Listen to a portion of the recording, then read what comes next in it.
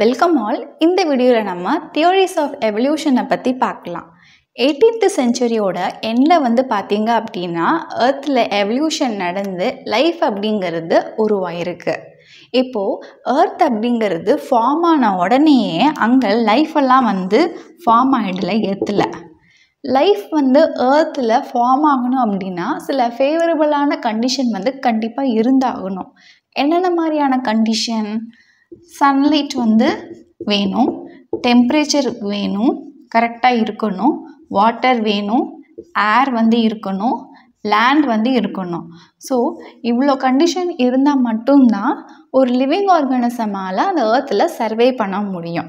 அப்போ அதுக்கு தகுந்த மாதிரி ஏர்த் அப்படிங்கிறது எவல்யூஷன் ஆகி, அதாவது தன்னை கொஞ்சம் கொஞ்சமாக மாற்றி லிவிங் ஆர்கானிசத்துக்கு சர்வே பண்ணுற மாதிரியான கண்டிஷன் வந்ததுக்கப்புறமா லைஃப் அப்படிங்கிறது அங்கே எவால்வ் ஆகிருக்கு. இப்போது எவல்யூஷன் அப்படிங்கிறது என்ன? இப்போது ஏர்த்தில் லைஃப் ஃபார்ம் ஆயிடுச்சு, உருவாயிருச்சு அப்படின்னா, ஃபார் எக்ஸாம்பிள் இப்போ மேனே எடுத்துக்கோங்களேன். 1000 இயர்ஸ்க்கு முன்னாடி எப்படி அந்த மேன் இருந்தாங்களோ அதே மாதிரி தான் இப்போ இருக்கக்கூடிய இந்த ஜென்ரேஷனில் இருக்கிற மேன் இருக்காங்களா? கண்டிப்பாக கிடையாது. அந்த மேனுக்கும் இப்போ இருக்கிற மேனுக்கும் நிறைய சேஞ்சஸ் இருக்குது இல்லையா? என்ன மாதிரியான சேஞ்சஸ் இருக்கலாம்? ஹைட்டில் சேஞ்சஸ் இருக்கலாம், அவங்க ஸ்கின் கலரில் இருக்கலாம், அவங்களுடைய ஆக்டிவிட்டீஸில் பார்க்கலாம். அந்த மாதிரி நிறைய சேஞ்சஸ் பார்க்க முடியும், எக்ஸ்டர்னலாகவும் இன்டர்னலாகவும். ஸோ அந்த மாதிரியான சேஞ்சஸ் அப்படின்னு பார்க்கும்போது டக்குன்னு சடனாக நடந்துடல, அதுக்கு ரொம்ப காலங்கள் எடுத்துக்கிட்டு கொஞ்சம் கொஞ்சமாக சேஞ்சஸ் நடந்து தான் இப்போ ப்ரெசண்ட்டாக இருக்கக்கூடிய இந்த ஃபார்ம் இருக்குது. ஸோ இதைத்தான் நம்ம எவல்யூஷன்னு சொல்கிறோம். மாற்றங்கள் ஏற்பட்டு இப்போது ஒரு நியூ ஸ்பீஷியஸாக, இப்போ ஒரு நியூ ஃபார்மில் நம்ம இருக்கிறோம். அப்போ எவல்யூஷன் அப்படிங்கிறது என்னென்னா, as response to the natural selection, அதாவது நேச்சருக்கு தகுந்த மாதிரி நம்ம ரெஸ்பாண்ட் பண்ணுற மாதிரி இந்த லிவிங் ஆர்கானிசத்தில் சில கிராஜுவலான சேஞ்சஸ் நடக்கும். அதாவது ஒரு ஸ்பெசிஃபிக் கேரக்டர் சேஞ்ச் ஆகி over the several generation and over a long period of time new species அப்படிங்கிறது ஃபார்ம் ஆகிருக்கும். இப்போ இதுக்கு இன்னொரு எக்ஸாம்பிள் எடுத்துக்கிட்டிங்கன்னா camel, which is living in a dessert. And இன்னொரு எக்ஸாம்பிள் ஜிராஃபியை சொல்லலாம். இப்போ கேமலில் பார்த்தீங்க அப்படின்னா, கேமல் டெசர்ட்டில் ஒரு ஹாட்டான டெம்பரேச்சரில் இருக்குது. அதே மாதிரி டெசர்ட்டில் தண்ணியுமே கிடையாது. தண்ணி இல்லாமல் எந்த லிவிங் ஆர்கானிசத்தாலையும் சர்வே பண்ண முடியாது.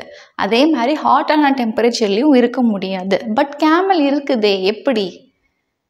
பிகாஸ் கேமல் அந்த நேச்சருக்கு ரெஸ்பான்ஸ் பண்ணுற மாதிரி தனக்குள்ள சில சேஞ்சஸை கொண்டு வந்துக்குச்சு.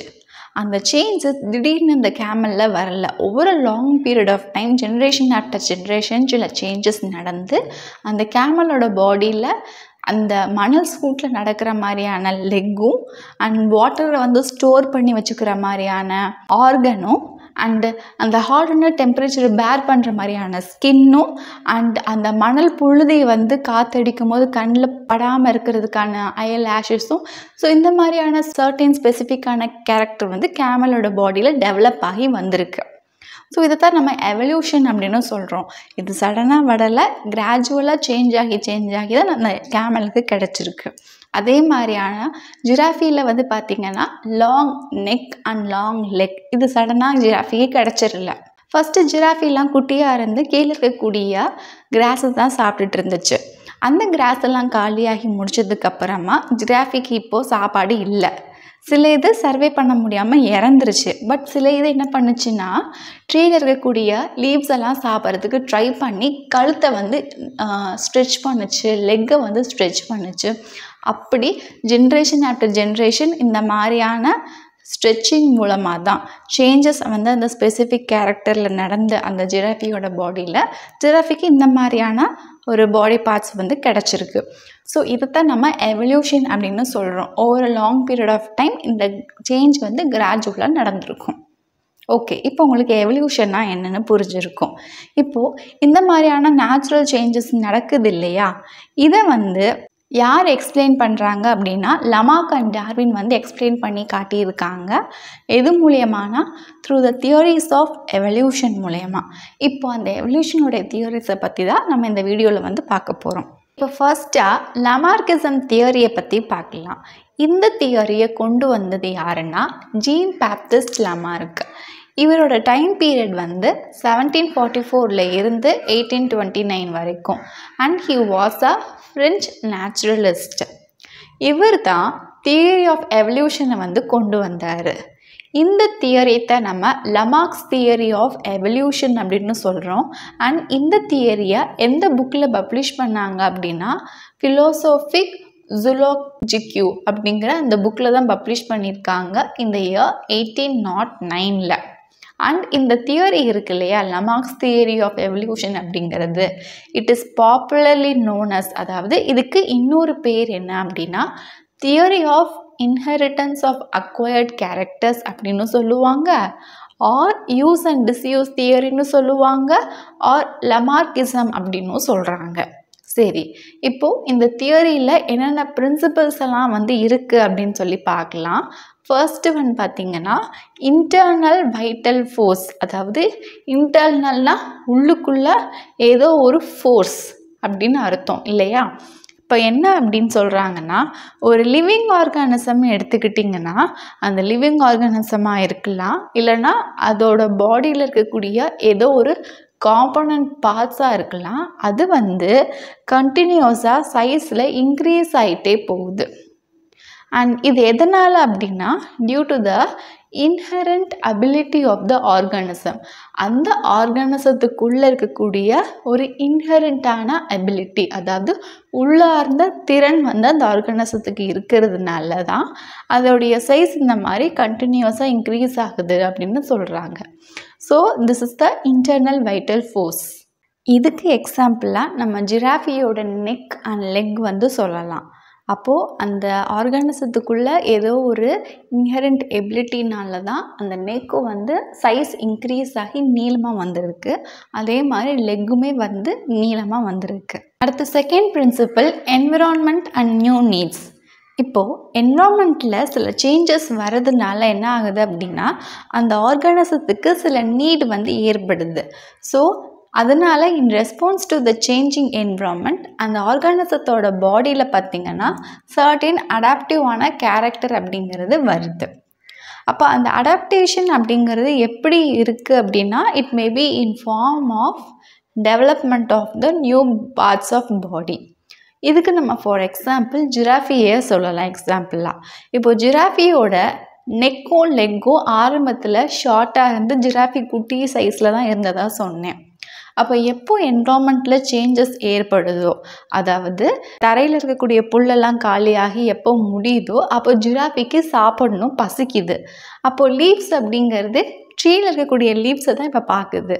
அப்போது ஜிராஃபி ஆல்ரெடி குட்டியாக இருக்குது, ட்ரீ அப்படிங்கிறது பெருசாக இருக்குது. அப்போது அதுக்கு நீடு இருக்குது இல்லையா, நமக்கு வந்து கால்கள் பெருசாக இருந்தாவோ இல்லை கழுத்து பெருசாக இருந்தாலும் நம்ம அதனால் சாப்பிட முடியும் உயரமாக இருந்தோம் அப்படிங்கிறதுனால அந்த நீடுனால என்ன ஆகுது அப்படின்னா இன் response to the changing environment அந்த மாதிரியான சூழ்நிலைகள் மாறும் போது கிராஸ் காலியாகி இப்போ ட்ரீயை தான் டிபெண்ட் பண்ணி இருக்கணும் அப்படிங்கிற அந்த சூழ்நிலைகள் வரும்போது அந்த ஆர்கானிசத்தில் பார்த்திங்கன்னா சர்டின் அடாப்டிவான கேரக்டர் வந்து டெவலப் ஆகுது.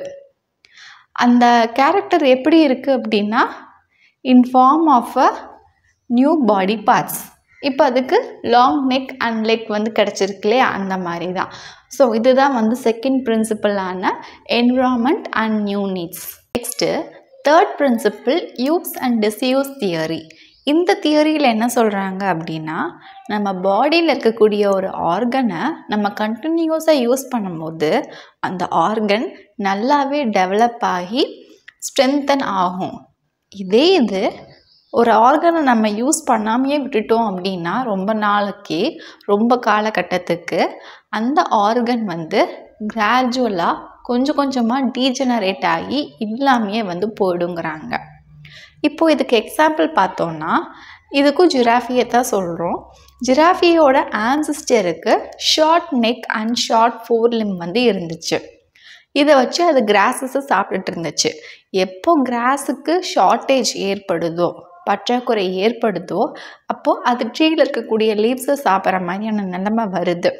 அப்போ அதுக்காண்டி அதுக்கு நெக்கையும் ஃபோர் லிம்பையும் கண்டினியூஸாக ஸ்ட்ரெச் பண்ண ஆரம்பிக்குது.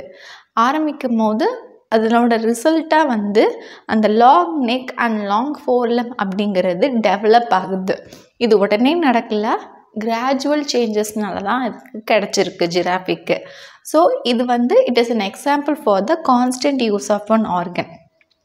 இப்போது இதே இது ஒரு ஆர்கனை நம்ம டிஸ்யூஸ் பண்ணுறோம், யூஸே பண்ணலை அப்படிங்கிறப்ப அதுக்கு எக்ஸாம்பிள் பார்த்தோம் அப்படின்னா, கிவி அப்படிங்கிற ஒரு பேர்டில் விங் அப்படிங்கிறது டீஜெனரேட்டடாக இருக்கும். அதாவது அந்த பேர்ட் அந்த விங்கை வந்து யூஸ் பண்ணாமல் கால்ட்டே நடந்ததுனால அந்த விங் அப்படிங்கிறது டீஜெனரேட் ஆயிடுச்சு. அதே மாதிரி ஹியூமனில் பார்த்தீங்க அப்படின்னா, ஹியூமன் வந்து மங்கிலேருந்து வந்ததாக சொல்லுவாங்க இல்லையா? ஸோ மங்கிக்கு டெய்ல் இருக்குது, ஹியூமனுக்கு கிடையாது. ஏன் அப்படின்னா நம்ம வந்து அந்த டெய்ல் அப்படிங்கிறத யூஸ் பண்ணாமல் இருந்ததுனால அப்படியா கூட இருக்கலாம், அந்த டெய்ல் அப்படிங்கிற அந்த பார்ட் அப்படிங்கிறது டீஜெனரேட் ஆயிடுச்சு. Next 4th theory of inheritance of acquired characters.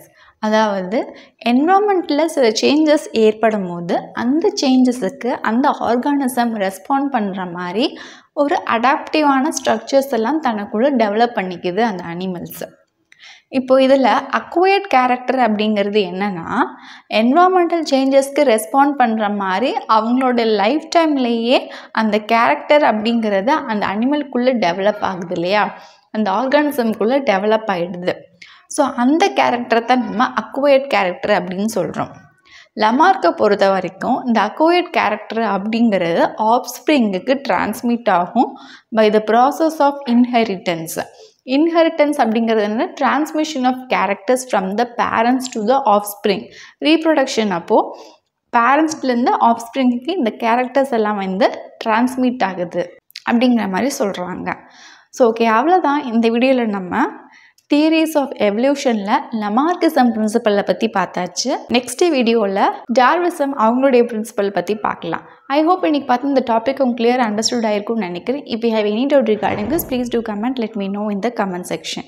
If you like this video, Thums up, share among your friends circle. இந்த வீடியோ நிறைய பேருக்கு ஹெல்ப்ஃபுல்லாக இருக்கட்டும். இந்த யூனிட்டில் நான் போடக்கூடிய அதர் வீடியோஸ் எல்லாம் கீழே டிஸ்கிரிப்ஷனில் அதோட லிங்க் எல்லாம் வந்து கொடுத்துருக்கேன். Can go there and check it. இந்த இயர் நான் கிளாஸ் 10 வந்து போஸ்ட் பண்ணிக்கிட்டு வரேன். ஸோ நான் போடக்கூடிய கிளாஸ் 10 வீடியோஸாக இருக்கட்டும், ஆர் இதுக்கு முன்னாடி போட்ட கிளாஸ் 6 to கிளாஸ் 10 வீடியோஸ் எல்லாமே என்னோடய சேனல் பிளேலிஸ்ட்டில் வந்து இருக்குது. You can go there and check it. Next வீடியோவில் இதுக்கு அடுத்து வரக்கூடிய டாபிக் வந்து பார்க்கலாம். See you soon in the next video. Thank you for watching.